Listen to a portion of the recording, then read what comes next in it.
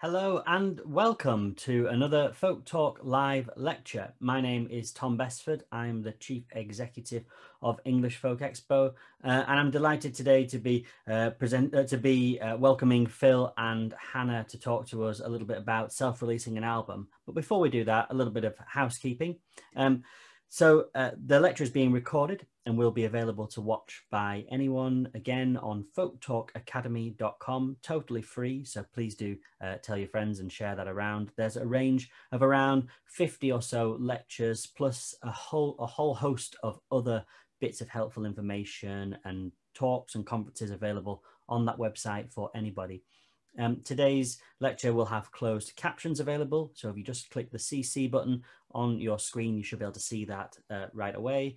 And there's also a link to, which I'll post in the chat, to a page of fully adjustable captions. There'll be time at the end for a bit of a Q&A. So please do use the Q&A box as well if you want to ask any questions. And beyond that, I think that's everything I need to mention. Phil, Hannah, if you'd like to turn on your camera and mic.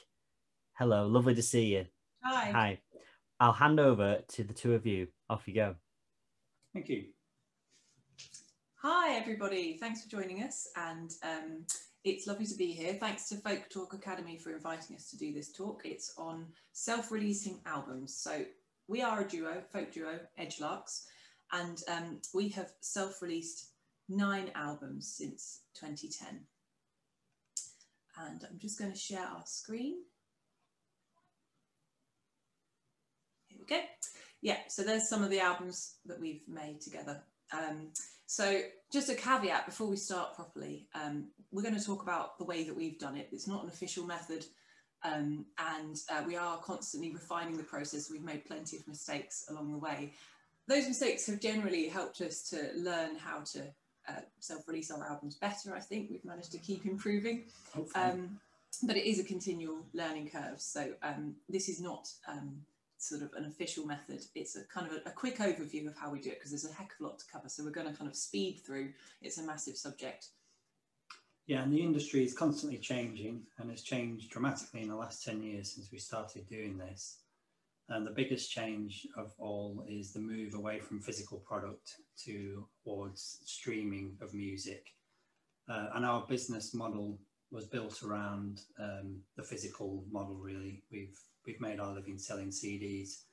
So we're going to focus on that, because luckily in the folk genre, there's still a demand for physical product. But we are going to mention streaming as well as we go along. So first of all, why would you want to self-release? Well, we think there are multiple reasons why it's actually a really good way to get your music out there. Firstly, it's a way to get your music heard by people without waiting for a record deal. And if you are just starting out, it might actually be your only way, your only option. It seems that deals with record labels, especially as sort of belts tighten in the music industry, aren't necessarily so readily available if you can't prove your selling power, that you have a bit of a fan base already. So self-releasing can help you gather some momentum, which might even make then getting a record deal more likely. Yeah, a couple of successful self-releases will certainly give you a better pitch if you were to speak to a label later on. So if that's the way you want to go. Also, you'll have greater artistic control down this route. You'll be the project manager, you'll be doing the musician, you're everything really, wearing all the hats. So if you're a control freak like me, you'll prefer this way. But the most important thing really is that it could potentially be more profitable. So potentially a more viable way of making a living within this genre. Yeah. We have been lucky enough to have been approached by a couple of labels over the years about doing some kind of deal with them. We were very honoured to be approached. It's a lovely thing. But in the end, we actually decided that it wasn't for us. So we were very excited, and then we sort of got down to the nitty-gritty and did the maths. There was one particular deal, a really lovely record label who we would love to work with, but the problem was we were already making our living full-time musicians at this point, from gigging and from CDs being quite a large part of our income. And what had happened was we'd actually already paid to record the album, so we'd put a lot of money into the studio process. And the label wanted to license that album, so they were proposing that they would do the sort of label services that we'll talk about later. So they were going to put their money in, but we'd already put our money in, and under their deal, our money that we put in wouldn't have been recoupable, but theirs would have been. And we worked it out, and we would have had to sell nearly 1,000 more CDs than we would usually expect to sell in a year, in that first year of the record. Before we would even have recouped the costs that the label put in. So we weren't really sure that was going to happen. Even if we'd managed to sell that many more CDs than we would usually sell, we would then be on a 50-50 profit split deal. So in the end, unfortunately, we decided that it just wasn't a financially viable option for us. And of course, we would have been buying our own CDs off the label, and the cost of that would have been 5 times the cost of what it actually cost us to print them ourselves. So we kind of have settled for this more sustainable business model, which is a kind of direct to fan model, where we produce the records ourselves. We have our own kind of record label name that we do that under, it's kind of building a community around our music. So we've recognised that the mainstream path wasn't really something that our kind of niche genre of music was particularly going to be open to. So instead, we've got this community around our music. So it's less people, but they're really dedicated, and it works really well for us. And if you think about it, you only need maybe 1,000 fans who are willing to pay around £30 a year to you. So that might just be a gig ticket and a CD. That's it. And suddenly you're making quite a reasonable living. So that's where we stand on why you would self-release. Let's talk about how you would go about doing it. So timing is really important when you're planning an album project. It's a big project. There's a hell of a lot of things that you need to get lined up, and kind of all your ducks in a row kind of scenario. And if you don't get the timing quite right, you might end up in a situation where you're doing the launch tour or the launch gig with no CDs to sell. We have done that. We've done that one. Or you might find that the reviews are coming out 3 to 6 months after the release date and that kind of thing, which is unideal. So the best way to do it is to kind of set a release date. It could be a kind of approximation at first, and then work back from that. So if you look at the chart that we've put up there, the first thing you need to do, if you jump to the bottom of the chart, when the pressure's not on full black, it's in kind of light yellow there, it gets more pressurized as you go up into the dark red. You 12 months to 2 years before, you need to start talking to your booking agent about blocking out a launch tour. In this genre, it tends to be kind of a 2-year lead on gig booking anyway, so don't hang around with that. You want to get that time blocked out, and then you've got something to aim for, and you've got a deadline then as well, which is going to help you finish the album.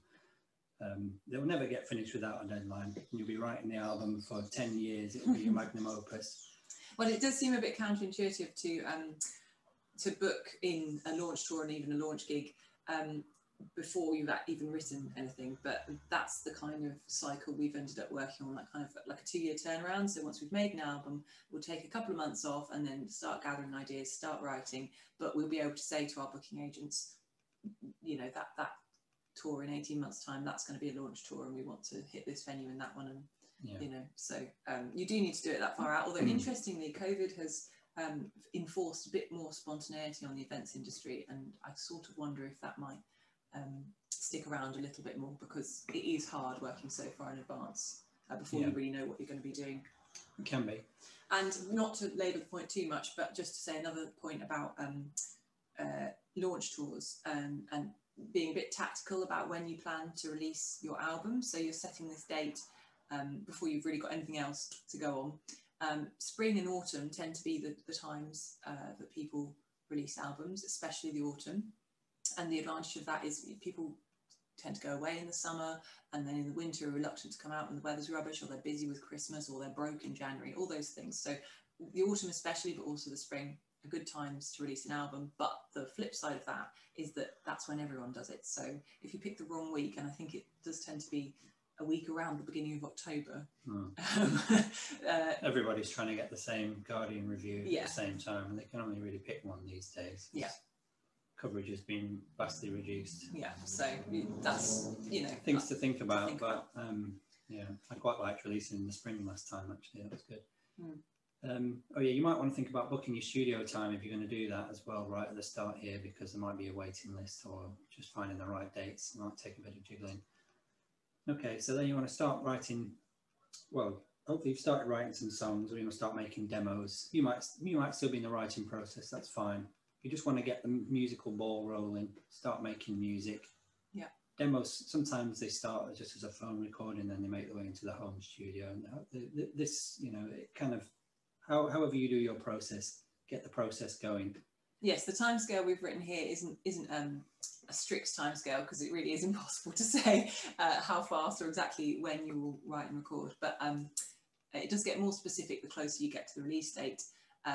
But so another thing that's really important to start on really early on, which seems sort of a bit counterintuitive once again, is to think about your visuals and really your branding. So I think we both feel that an album isn't just a random collection of songs. With everything we've made, we've wanted there to be some kind of overarching theme, a kind of a story that you're trying to tell.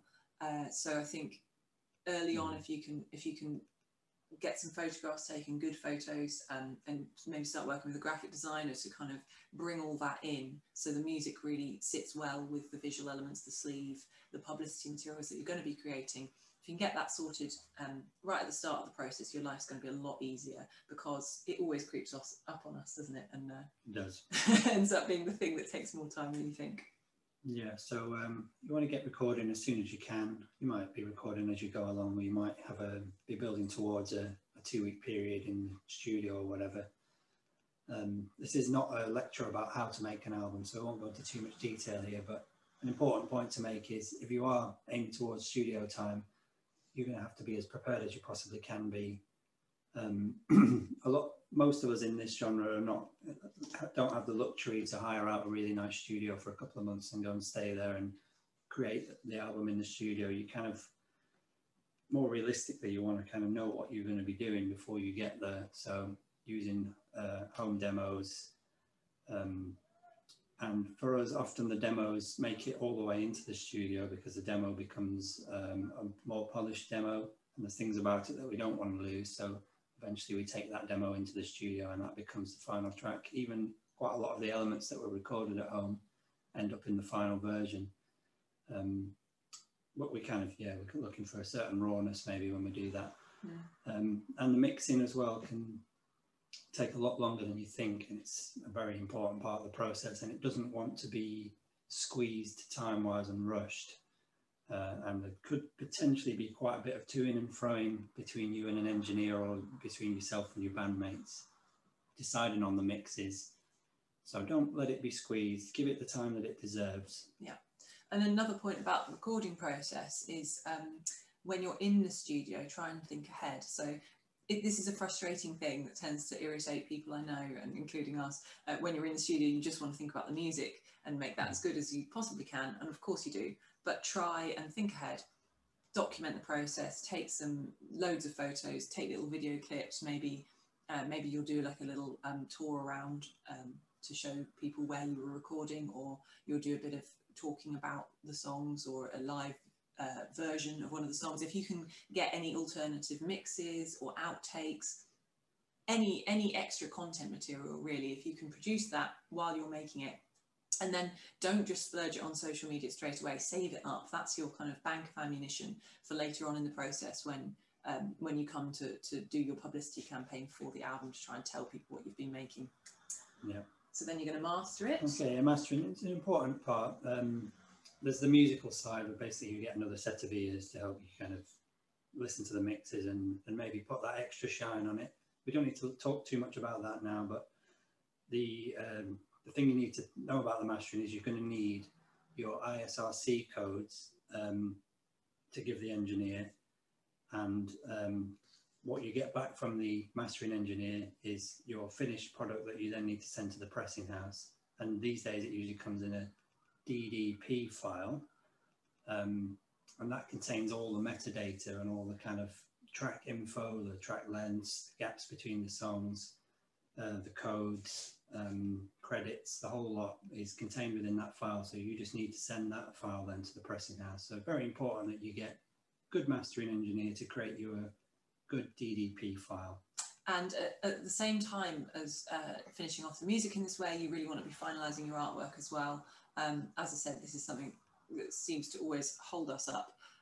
So the sooner you can get that done, I know you may feel that you can't finish your sleeve notes or your track orders very far in advance of finishing the music, but there are ways and ways around that. Phil tends to, the demos come in useful again. You can put them in different playlist orders on your phone. And start thinking about the track order as early as you can, really. Yeah. Because it will hold up the graphic design. Yeah. So yeah, exactly. I usually make multiple playlists and keep demoing them to myself. Eventually come up with the track order that's the one that we want.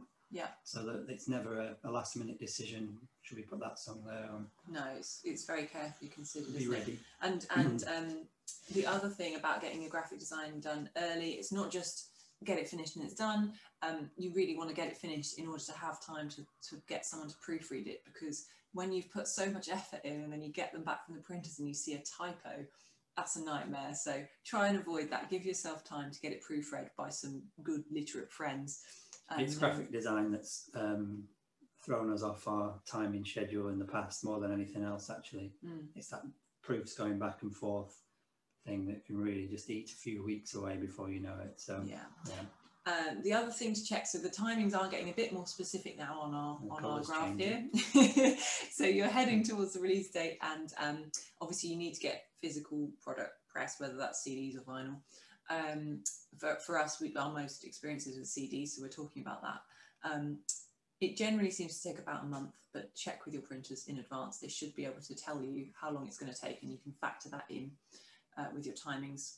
And then, of course, as soon as you've got your copies of your album, you need to send copies to your publicist. If you're not working with a publicist, you can be sending them out yourself, but the timing on that quite specifically needs to be about 3 months in advance of your release date. And that's because a publicist will want that for long lead publications, maybe magazines that are only published every couple of months, or if you're really hoping to get a coveted spot on a radio program or something, there's quite a lot of planning that goes in with that. So you need to be on top of that well in advance.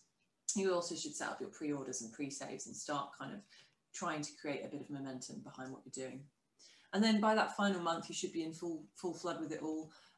Your publicity build-up should be happening. Your social media campaigns should really kick in then full strength. And here I have put digital distribution, upload and check. I would say this is the latest possible date for you to do that, a month before. But if you are making CDs as well, then you will have had the finished files for quite some time. So if you can possibly do that sooner, basically the more time you can buy yourself to update every digital platform and get it all looking really good, the better. So that's a last ditch timing for that one. So let's talk about the budget.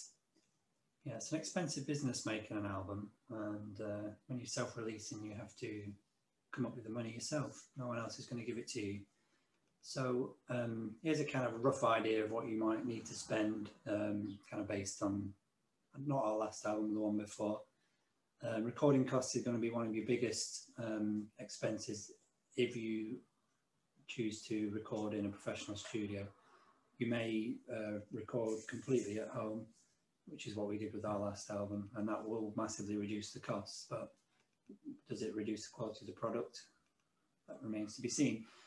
But studio costs approximately £300 a day, and we try and cap it at 2 weeks of that. So you've got 4,200 on recording there. The mastering is going to be more on top of that.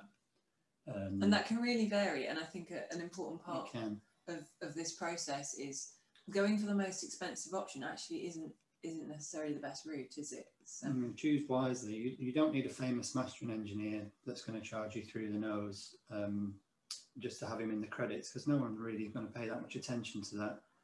So choose someone whose ears you trust, who's going to give you a professional product, who's not going to, as my dad would put it, pull your pants down financially.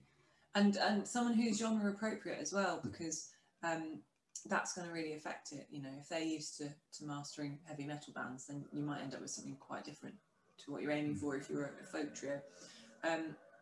This advice about sort of genre appropriateness as well, and the costs applies to most of these things. So photography is another really good case in point. You could spend a heck of a lot on it. Good photos are really important, but you may well have a talented friend. And there are also lots of people working within this genre who sort of understand the plight of the independent musician and are sympathetic and will still do an amazing job.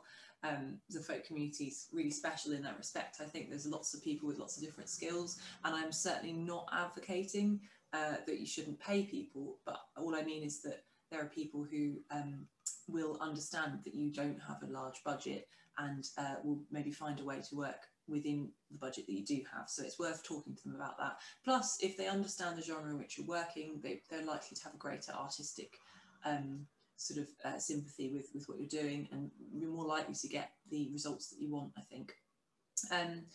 So something to remember with photography as well is to make sure that they know what you intend to use the photos for, and that they're happy for you to have multiple uses on those photos.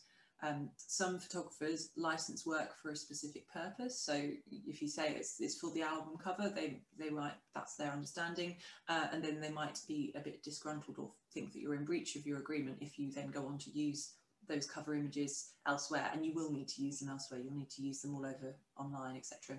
So just make sure that they're happy with that. Possibly you'd need an agreement with them about that.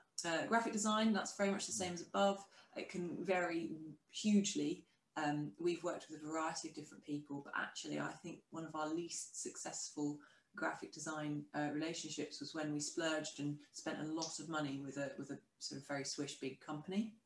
Actually, we felt that the relationship was a lot less personal, and essentially these people are your artistic collaborators. So I think having that good working relationship with them is really important. So we were very much small fry when we worked with that big company, and it was okay what they did, but I really prefer working with other independent graphic designers, and I think we've had some really good results that way. There's a lot, you know, toing and froing about the ideas, and they've been very involved artistically, and we could afford to work with them without bankrupting ourselves, so that's good. Yeah, pressing's quite a big outlay as well. So shop around. It's obviously going to cost you more if you get a lower number pressed. So maybe press the largest quantity that you think you can realistically sell. But you want to be aiming for around £1 per unit, really, unless you're having some kind of fancy cover or something like that. Yeah. A lot more for vinyl, obviously. Yeah.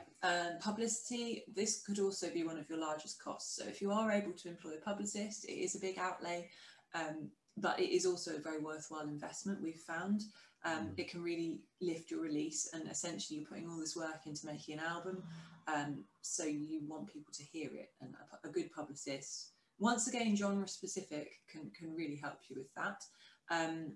This is, once again, it's only a ballpark figure. Different people will be different, but if you want to work with someone really good, it could cost you £2,500 a month-ish. And they may well say to you that a 3-month campaign would be ideal, because of course they want that 3-month lead time, but financially that does obviously make it a very large outlay. For us, we have actually often sort of said, I'm afraid we can only have 1 month, and found that still to be very successful. So once again, talk to people, get a feel for what they might be able to do with you, for you on the budget that you actually have. Don't don't bankrupt yourselves. Album publicity is separate from tour publicity. The album publicity will concentrate on national press, interviews and reviews. You should check with your publicist if they're prepared to do radio for you as well. Some people hire a separate radio plugger, but that obviously is another cost. So we've always opted for someone who is happy to include radio in the people they're approaching, and that's worked well for us.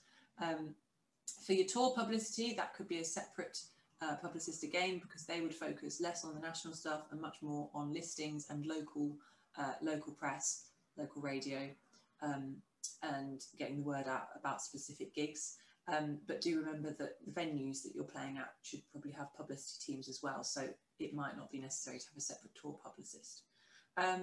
Various other costs, trying to factor in your videography, content production, marketing, all of these things, they could really rack up. But I think embrace a DIY approach. You can make a lot of content yourselves these days, and consider carefully where you put your marketing budget. If you do have one, ads can be really effective, but don't just sort of splurge money everywhere. I'd say think carefully about where your audience are.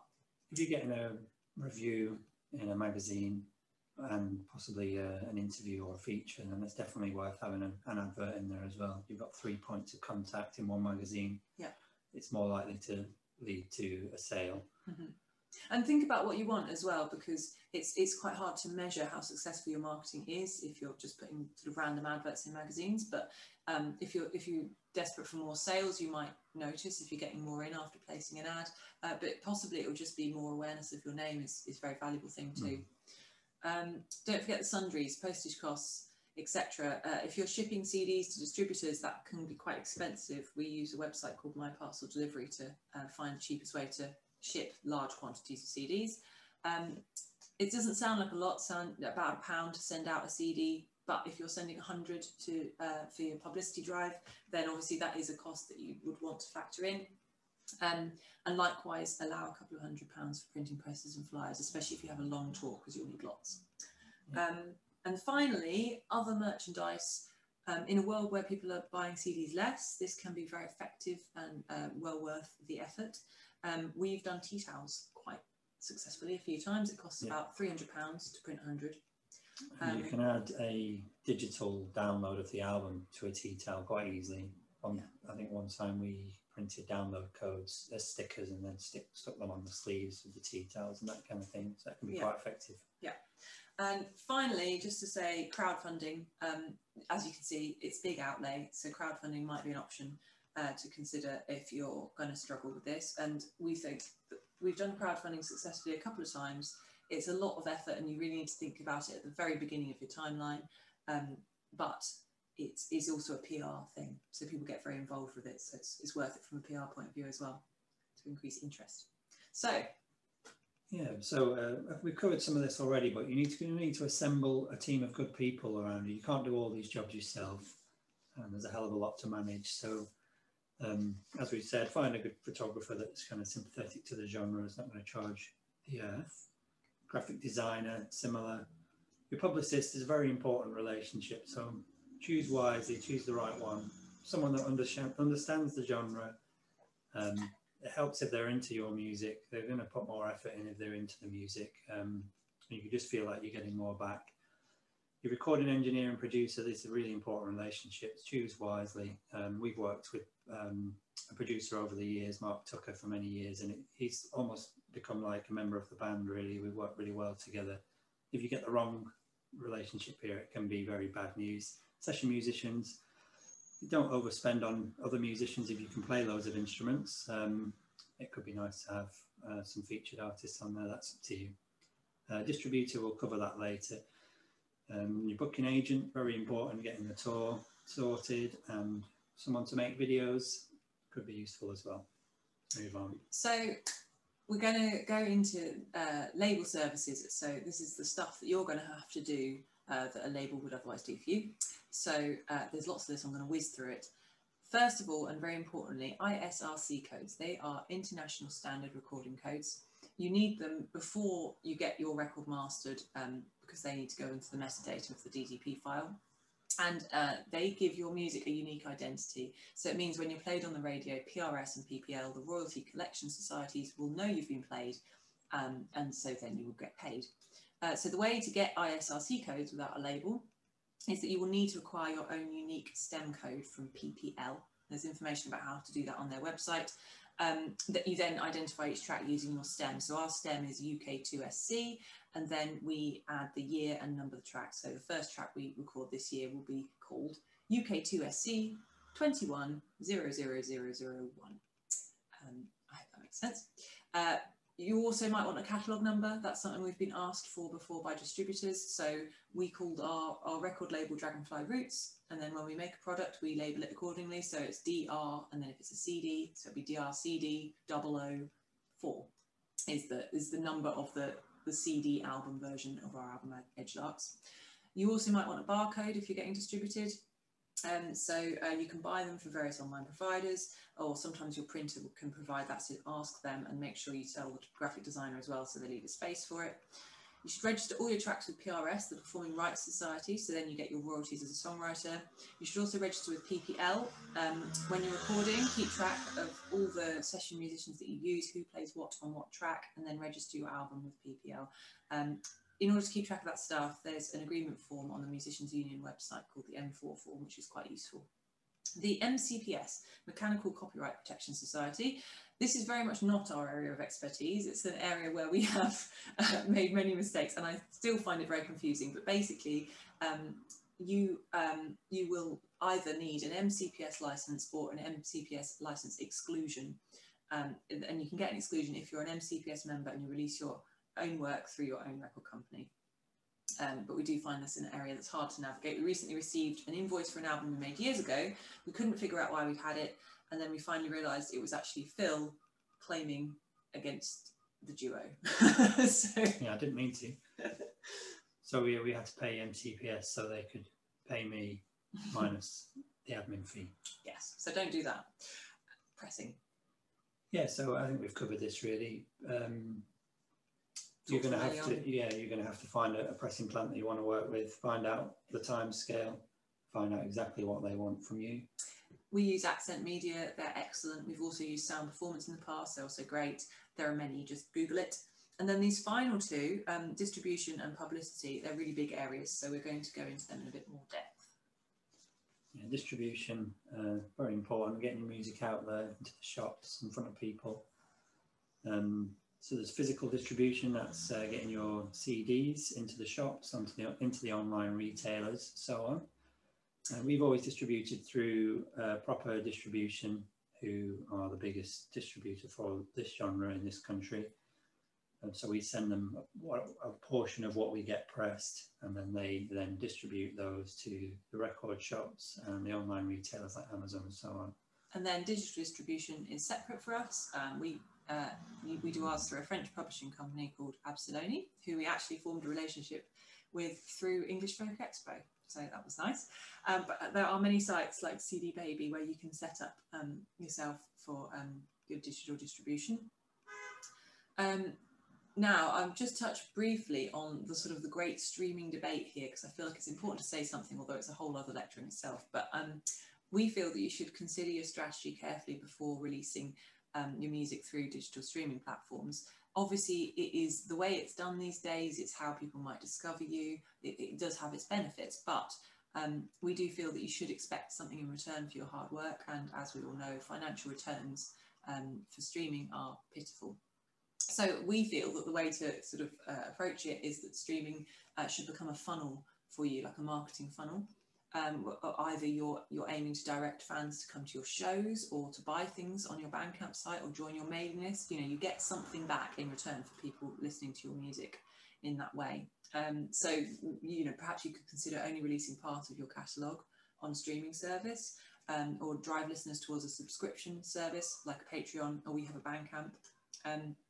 Either way, with streaming, whether you're really going to do it for this release or not, you should claim your profiles on all of the platforms: Spotify, iTunes, Apple, Amazon, YouTube, Deezer, Pandora. You need music up on them in order to claim your profile. So if this album is your first release, you should put something else up first, like a single, so then you can get set up properly for the big release. Top tip. Alongside these more kind of conventional distribution methods, we've, right from the word go, been running a more kind of direct-to-fan independent distribution method through Bandcamp, which is a great site, which it allows us to communicate directly with our fans, and they order through Bandcamp and we send the CDs to them ourselves, and it actually forms the basis of our shop on our website as well. So we found that a useful tool over the years. I think the the direct-to-fan relationship, for us, it seems like the future of the music industry, and a site like Bandcamp really allows us to work with that really well, because when people buy something through our Bandcamp, they, with their permission, of course, get signed up to the mailing list option there. They get notified next time we do a release, so it builds community around what we're doing.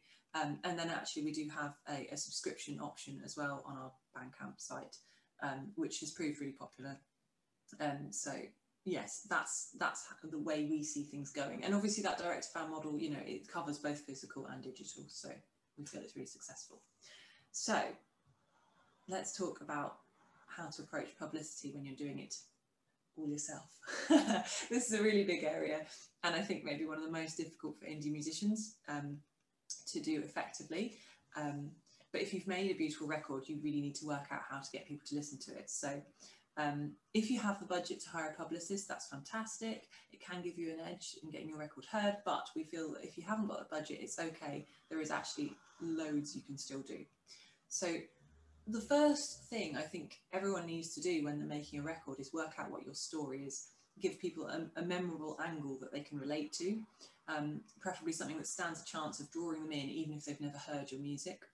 So you want this catchy story. For instance, Steve Knightley gave us a good one when we were first starting out. He told everyone that he'd discovered us busking on Sidmouth seafront, which was absolutely true. He did, but he did also see us perform on the main stage of a major festival the week before that.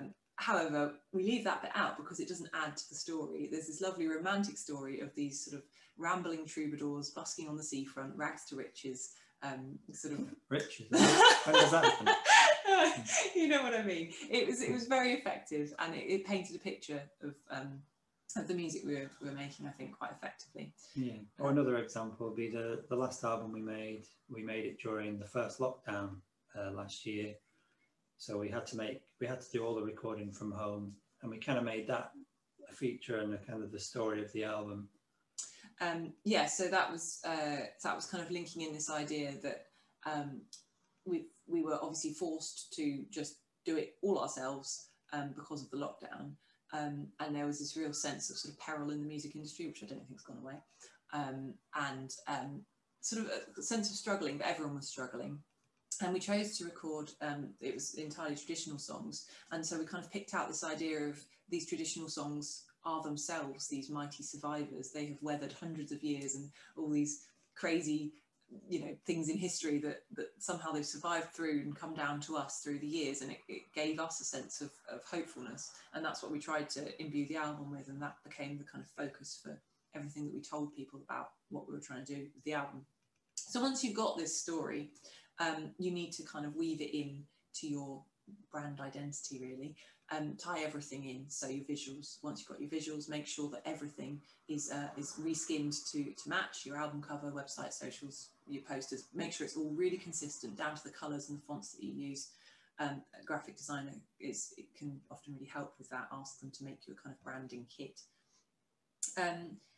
And then, of course, you will have saved up your material when you were recording. You'll have got your video snippets and your outtakes, etc.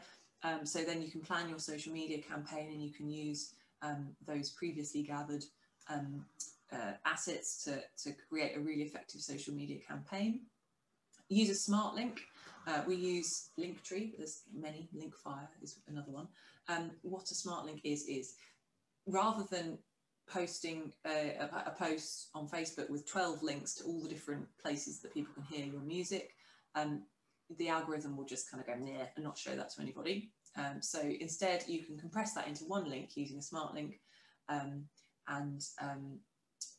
that will direct people. People click on the smart link, and then they will see all the options looking attractive and pretty of where they could go to pre-order and pre-save your music. So the pre-orders, as I've mentioned, we use Bandcamp. They're good. They help you generate momentum. They give you some money up front, which can be really useful because you've probably got quite a collection of bills by now. But they are also a kind of useful publicity stunt. So you can get people feeling pretty enthusiastic about that. Like it's a good call to action to keep repeating the same thing. You know, here's where you pre-order or pre-save. So directing people who might be interested.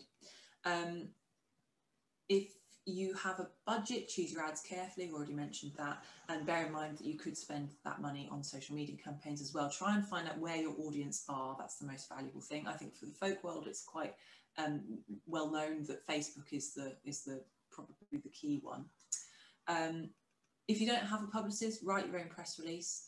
There's many guides to how to do that effectively online, but obviously you're trying to tell this story. So you've got your biography written in keeping with the album, and you're going to base it around that, tell them what they need to know about the album as well. And make sure that you have an EPK, an electronic press kit. So this could be a page on your website. You probably want to make it password protected. And you're going to include your biography updated around the story of your release, and you should have a long version and a short version of that to make people's jobs a bit easier. You want some media quotes, high-res images that people can download, downloadable and also streamable files of the music you're trying to get them to listen to. So depending how they're listening, it gives them options. Try and make it as easy as possible for them. Hopefully a music video for a key track. A downloadable PDF of the press release as well, and of course it should all be really well presented and consistent with your branding. You should also maintain and keep updating your own database of potential media contacts. So this can cover everything from radio to online to print press. Once you've got your press release and EPK, you can start sending it out to people, and something that I have done is on that database, keep track of when you send something to somebody, so that you can see if they've replied, and if they haven't, you can follow it up and know that you haven't sort of just kept haranguing them. You want to be gentle and polite, so you don't irritate people, and also do try and make sure that those contacts on that database are relevant.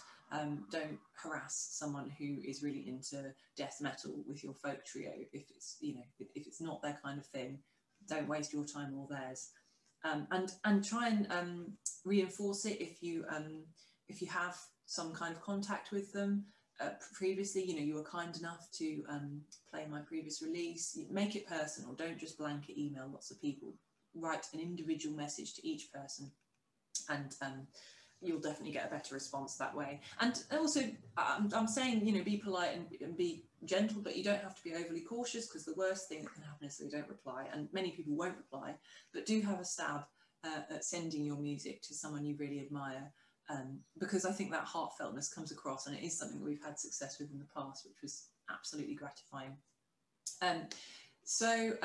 In an ideal world, your campaign will be underway. You might do singles. Obviously, physical singles aren't a thing anymore, but you might release them digitally with corresponding music videos, and that would be a really good way to build momentum ahead of your album release.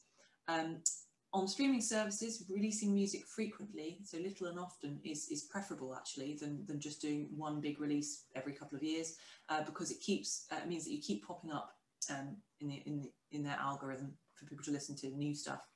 And as a quick aside, always pitch your music to Spotify when you're releasing anything through them, because although it's unlikely that you'll end up on a big playlist, so long as you pitch, it ensures that you end up on the release radar playlist of everyone who already follows you. So that's well worth doing.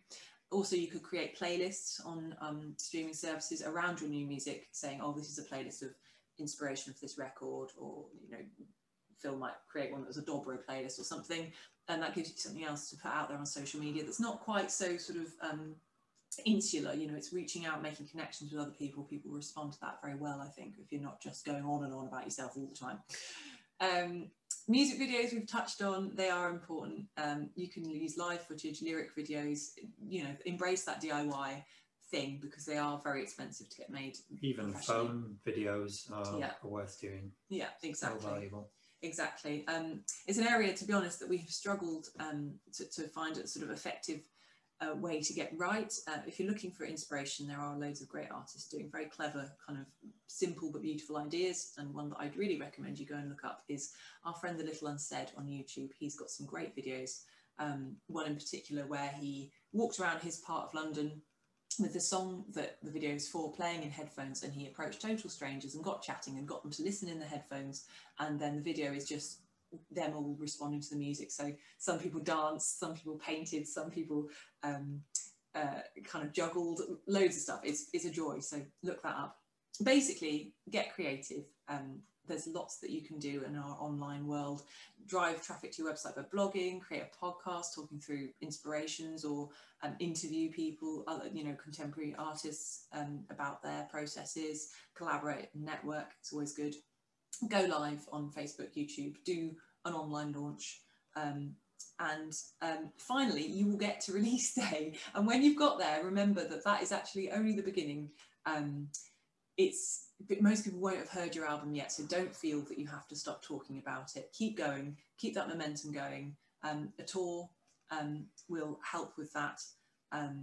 Invite your mailing list to a listening party. Keep up the energy. Reviews start coming in, which helps to keep the fire burning, doesn't it? Yeah, exactly. So you have to remember that although you might feel a bit sick of your album by now, this is just the beginning. So keep going, and very best of luck with it all. And we've whizzed through a lot of information there. So we have produced a checklist, which I think you'll be able to get after the event as well. So here's a list of all the things. It's not an exhaustive list that you might want to do. So thanks very much for listening. And I think we'll see if there's any questions now.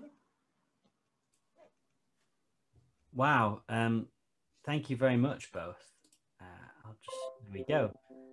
Thank you. There was so much in that. I'm gonna have to watch that back again and with my notepad. Amazing. It doesn't have to show how massive amount the workload is to release an album like that. I mean, it really is a big project to undertake. So wow, thank you for highlighting that. We've got quite a few questions. I'm going to start at the top, work my way down, and we'll see how many we get through, if that's okay. Do our best. Can you tell us more about your digital distributor? How did you decide who to go with? You mentioned Absalone, but you've also mentioned CD Baby and some others. Do you have any advice for anyone looking to find a digital distributor? I don't feel that it's our area of expertise, but the reason that we like Absalone is he has the main chap that we know, Fabrice has a very forward-thinking way, a very sympathetic to artists way of approaching it all. So he's very keen that musicians should be able to make a living, and he sees the inequities in the current streaming model, and he tries to help us find ways to get around that. He's not a fan of Spotify and the rest of them, but he sees that inevitably we have to learn how to work with them and how to get back something from them. And yeah, he's given us some really good ideas on that front. So yeah, we're happy with him in that respect. And we've never actually used CD Baby, I should say that either as well. So it sounds good to me. They have a podcast, or it might be Bandzoogle, but they work together to have a podcast called the DIY Musician Podcast. There's lots of good information on there. And it sounds like a good thing, but I have never actually used it. There we go. Thank you for that. Okay, next. You mentioned potentially not doing tour PR and leaving it to the venue. Do you find that the venue has expectations that the artist will do a certain level of promotion themselves? Well, I think, we all want to make the gig a success, so we have to assume we're all on the same team with that, I think. We do have booking agents, so they potentially act as a bit of a buffer, although obviously they would nudge us if they didn't think we were promoting the gigs. So I would expect that I would make sure that the information about the gigs was up across all of my online presence, that I would tell my mailing list, that I would do, I'd say maybe only as much as one social media post in advance per gig. If you're doing a tour of 30 gigs, then promising much more than that is quite hard.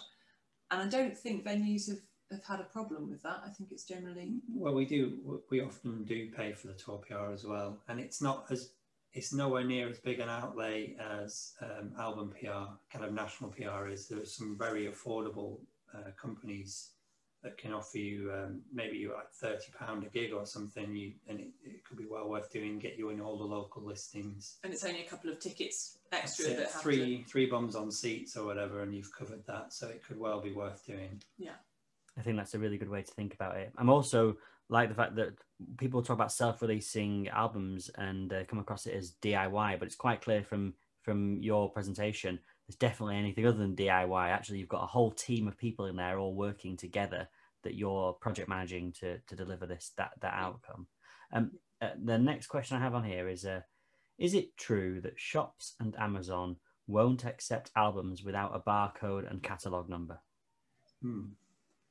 I would have thought that it might be true, but I actually don't know for sure because we've always put a barcode and catalogue number on there. And I think that's probably why. Like, so we've never dealt directly with the shops or Amazon. I don't think a shop could use a CD without a barcode on. They wouldn't. Yeah, I was thinking that too. Process it with their tills and what have you. So it's got to be there, really. I'm not sure if the catalogue number is quite as critical as the barcode, but I think it's important because it's information that the distributor has always asked us for, and they're the people putting the CDs into the shops. So from English Folk Expo's point of view, as you'll know, we recently launched, or relatively recently launched, the official folk albums chart, and so I got sort of stuck into that kind of side of it. And I think I was surprised to find out how important making sure that your full registrations with PPL to get all your ISRCs and fully inputting all of that seems to me absolutely essential if you want to maximize the opportunity for the album in any field. Yeah. Next one I've got here. If you do a cover on your album, or you might not know this, you mentioned about MCPS. If you do a cover on your album, can you still get an MCPS license exclusion? I don't think so, but from memory, and this is like, do check this information. So we did an album where there was one cover and like 10 other songs. And so I think you do only pay for the one song that that's a cover. Yeah, the others are so they do it by proportion of stuff on the album. Yeah. Right. Okay, thank you. We're rattling through a couple more questions here.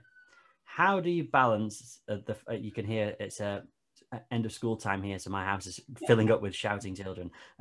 How do you balance the fact that promoters check Spotify figures, or promoters might check your Spotify figures, given that you've spoken about a reduced catalogue? Do you kind of write about that anywhere on your website? Is that a consideration?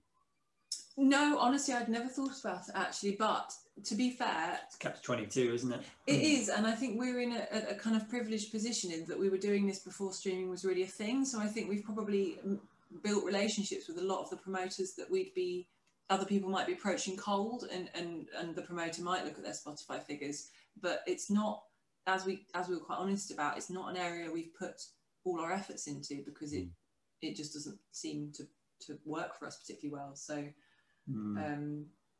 Yeah, it's a balancing act, really. It is. It is. I mean, there is, some kind of awareness to be gained. If you need to make sure that your presence on streaming services is good, I suppose. Yeah. And to what extent would you say, if you're balancing it out, you mentioned you use Proper as your physical distribution. How does that work as a percentage in terms of your physical sales between using Proper or physical distribution, the direct to fan model that you do, and then merch sales at gigs? What's the kind of split in terms of the total number that you press? Well, I would think that in normal times, in the before times, sales at gigs are our largest area. But since we have been building the Bandcamp community, which we kind of tie in with our mailing list and everything, that's where our core fans are. So usually, if we're releasing an album, we tell them in advance, and I'd say a heck of a lot of people on our mailing list would now order it direct from us in advance. So that might even be coming up to level with the sales at gigs now, as witnessed by the album that we made during lockdown, and obviously people could only get it remotely, and we sold a lot of them. So yeah, we've sent upwards of 1,000 copies to Proper at the start before, but as things have kind of deteriorated physical sales wise over the years, we're sending them more like 500 or maybe slightly less at the start now, aren't we? And then it kind of ticks over, so we keep sending them. So and if they need more, they ask for them, and we send them more. So that physical distribution, so into shops and etc., it is worth doing for us. We do periodically get money, but obviously all the cuts are taken out as well. So in terms of actual numbers, it is the smallest proportion for sure. But could well be, not like, probably not dramatically so. Yeah, it's nice to see the CD in HMV though. Does HMV still exist? Yes. Nice to go looking for the CD in HMV. Yeah, that's a nice moment, I can imagine. Yeah. But also people like those online physical distributors like Proper also have their own websites where they could sell your CDs, and so that's another outlet. And similarly, you spoke quite a bit about pre-sales, pre-saves. What would you say, is there kind of a regular split between the amount of albums that you would expect to sell in the pre-sale period versus once you've had the release? Once again, it's quite hard to say, especially because of the strange year we've had and the most recent album that we've made being a lockdown album. So that I'd say with the album before that, we do